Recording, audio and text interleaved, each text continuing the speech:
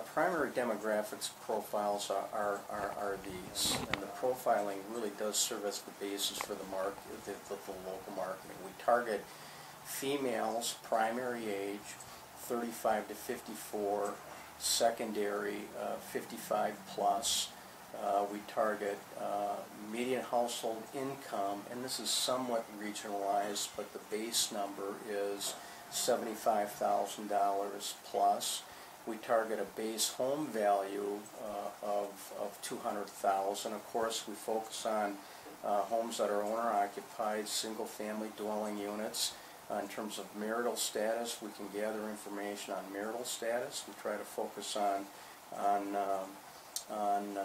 married couples, at least in terms of some of the demographics that come into play.